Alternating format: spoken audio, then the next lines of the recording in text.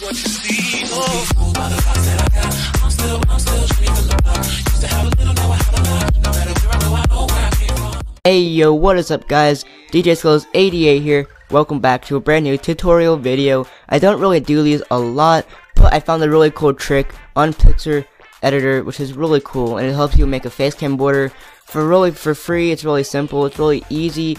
So yeah, let's just get started. So I'll put the link into the description. It's called pixlr.com/editor, and when you're here on the screen, you want to go to create a new image, and then just name it whatever you want.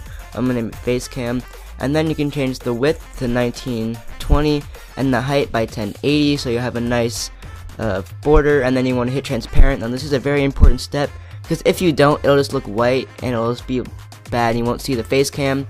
And so yeah, now you're here, so you want to go onto the drawing tool. You want to uncheck fill shape, because then it'll just be bad. And then you want to go to border size. I like to go 50. You guys don't have to do this, but if you want to add like your name, then that'll be really cool. Or you want to add like logos or like images or something, then that's pretty good. Then you want to go over to set main color, and you can change it to whatever you want. I like red, and then you can just go like that, and then drag it to however you think your face cam is gonna be, like that. So yeah, and then you can do that, and then you want to go to new layer, and then for the sake of this video, I'm gonna do my name. So you want to go and type in your channel name. Here, I'll just do your name, and then you need to change the color to white. So you're gonna go to color white.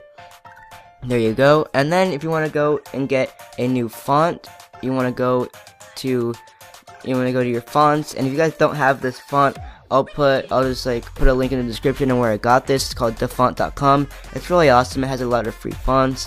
So you can type in 100. Depends on how big you want your name to be. That's a bit too big. So I'll put 60, and I'll put it right in the middle there. So that looks pretty good. And then I'm going to go to layer styles, hit outer glow, hardness, and then 13 to the size.